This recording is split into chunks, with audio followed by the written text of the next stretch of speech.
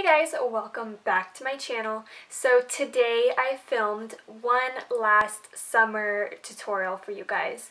I am so excited to be moving into the fall and winter tutorials. I will miss the bright colors and the fun summer looks, but I'm so ready to start doing dark and dramatic and holiday looks and all of the winter looks. So yeah, I filmed this look for you guys today. It's a super dramatic halo eye with a bright pink lip. I figured this would be fun to do just as a last tutorial for summer. It's something different, and to be honest, I think that this is my all-time favorite eye makeup look that I have ever done. It just turned out so pretty and I'm just so in love with it. So I really hope you guys like it too. And if you guys would like to see how I got this look, then go ahead and keep on watching. So I'm going to be starting out, of course, by moisturizing my face with my CeraVe Moisturizing Lotion, and then I'm going to go ahead and prime my face with my Soap & Glory One Heck of a Blot Face Primer. Just doing my regular face priming routine, so nothing new for this.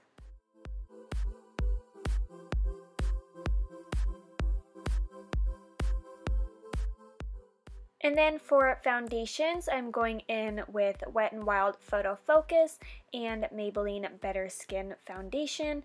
The Wet n Wild one is about a shade too light, and the Maybelline one is about 3 shades too dark. So I'm using mostly the Wet n Wild one with just a little bit of the Maybelline to add a little bit more yellow to it and make it neutral and to match my skin color.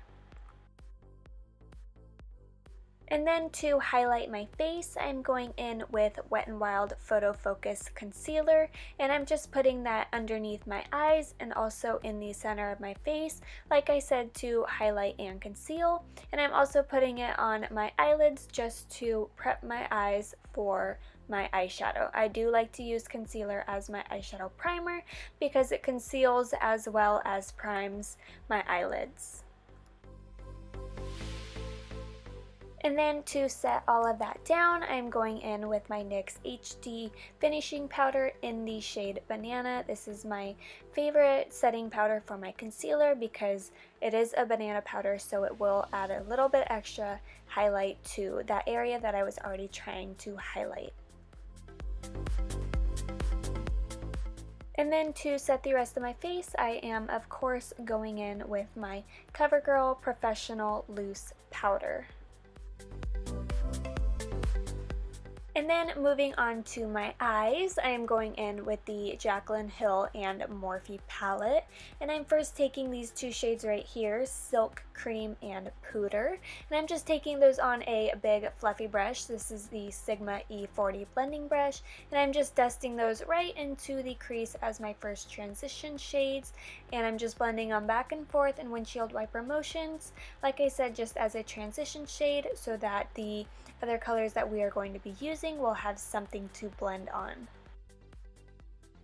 Next, I'm taking the shades Butter and Pukey on another fluffy brush. This is the Morphe M441 blending brush, and I'm just taking that just like I did the other 2 shades, and I'm just dusting those right over top of it just to deepen up the crease, add a little bit more color and dimension.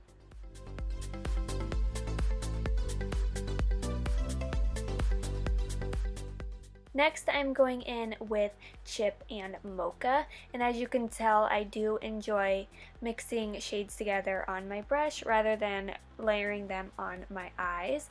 So I'm taking those 2 on a Morphe M433 blending brush and just starting to deepen up the crease with those. I'm sticking those directly into the crease, and I'm trying not to go above it. And it is okay if you get a little bit on the lid.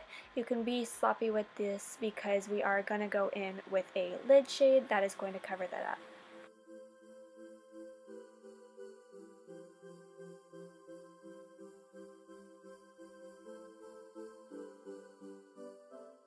Next, I'm going in with this really deep purple shade. It is in the shade Soda Pop, and I'm just going to take that and start carving out my outer V and also dragging it slightly up into the crease, and then I'm also going to take it and put it in the inner corner, like the inner third of my eye, and then I'm going to connect it across the crease, creating the halo effect.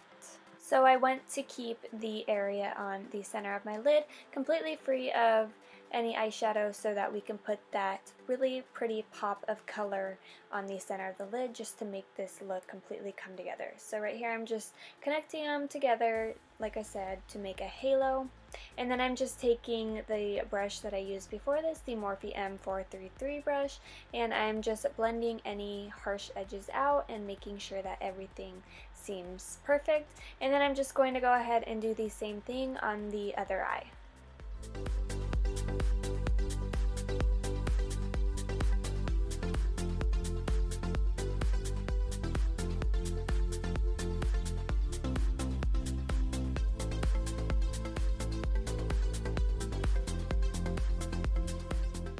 Next, I'm going in with the shade Obsessed, and I can see why she called this one Obsessed because it is such a pretty color. It's like a silver metallic-y with some gold undertones, so it's just such a pretty color. And I'm just taking that and putting it right on the center right there where we didn't have any eyeshadow, and then I'm taking a clean small blending brush and just making sure that everything blends together. I don't want to blend it too far into the eyeshadow, but I also don't want to have any harsh lines, so I'm just making sure that everything is all seamless and yes, that there are no harsh lines. And I wanted to add just a little bit more color to this, so on just a small blending brush, I'm taking the shade Creamsicle and I'm just very lightly blending out the top of the crease just to, like I said, add a little bit more color and just to also make sure that there are no harsh lines and that everything is all blended out.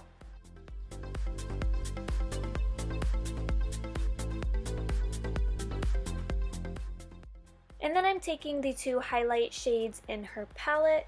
These are in Light and Beam, and I'm taking those and highlighting my brow bone and also my inner corner. And just a little tip, I wasn't too fond of this when I finished it. I kind of wish that I had left out the highlighting with the shimmer shades at least, just because I felt like it was a little bit too much and it was kind of taking away from the center of the lid. So just be very diligent when you highlight if you do.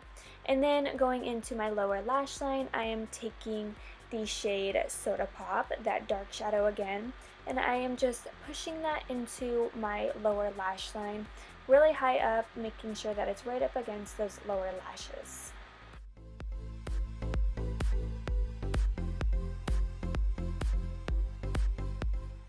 And then going back in with Mocha on a small blending brush, I'm just going to start to blend out that darker color underneath my lower lash line.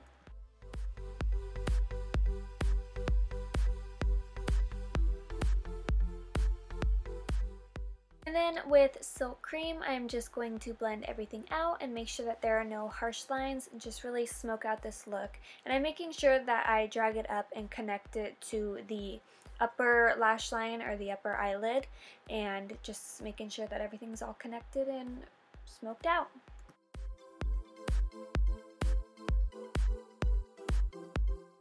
And then I'm just going to coat my upper and lower lashes with the L'Oreal Lash Paradise Mascara and just get them prepped for the false lashes that I'm going to put on.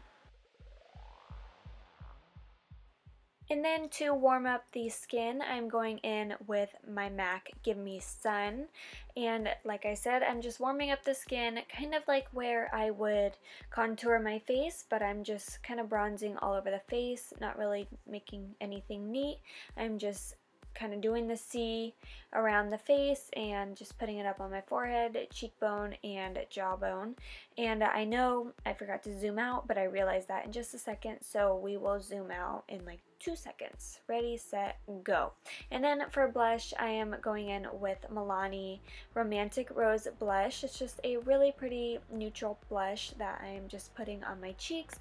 And then with a duo fiber brush, I am just blending everything out and making sure that everything is seamless. And for a highlighter, I'm taking the Solstice palette from Sleek Makeup Cosmetics, and I'm just taking those 2 lower shades and putting them on my cheekbones and the high points of my brow bones, down the center of my nose, on my cupid's bow, and also in the center of my chin.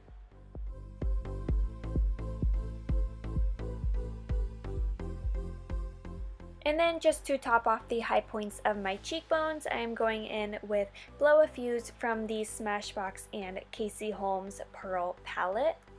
And then for lashes, I'm going in with Ardell Demi Wispy lashes. They're just a nice and natural lash. I didn't want to do anything too intense that would cover up this makeup, so just doing a nice natural lash.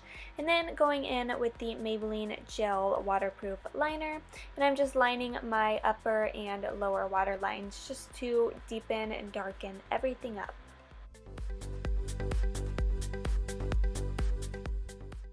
And then for lips, I'm going in with the Essence Lip Liner in number 12, Wish Me a Rose.